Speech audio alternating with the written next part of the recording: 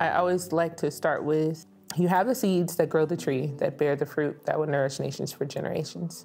And what that means is everyone has potential to grow. So No Graves came about. I was at a crossroads. I started doing music, and then eventually I came to this place where I started doing like completely other career. So I would have to go and do shows, and then I'll have to go and do my makeup. But I didn't have the money to go and pay somebody to do it, so I had to learn how to do it myself. After a while, people were like, oh my gosh, your makeup's so nice, can you do mine? And I was like, okay, I like doing makeup, it's fun, So that turned into a 12-year career. 12 years I was doing makeup, and with every passing year, my music kept getting further and further away from me. It started making me think that my music wasn't important.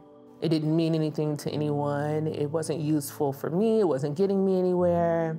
So I liked makeup, but it wasn't in my heart. It was like a career. It was just something I did on the side. It was something for my music to grow. I started thinking like maybe makeup is what my job is supposed to be, and maybe I need to stop doing music. It's hard when you're not heard or seen, when you feel like that anyway.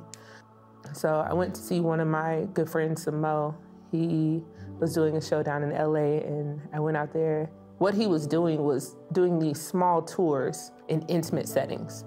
So he would go to somebody's house and do a show for 20 people, 25 people, 30 people. But the way he performed made you think that he was in a stadium. It made me think like, I can do that. I have everything I need. I don't need a large stage. I don't need a whole bunch of people coming to see me sing or whatever. Just take it inch by inch if I have to. So I was driving home on the Grapevine. In LA, it's like this long, lengthy, windy road.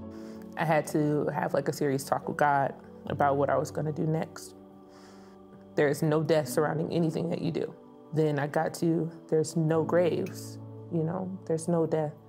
Like, these things will keep me alive. These things can keep somebody else alive. And as long as I have these things inside of me, I won't bury them, but I'll plant them so they can grow.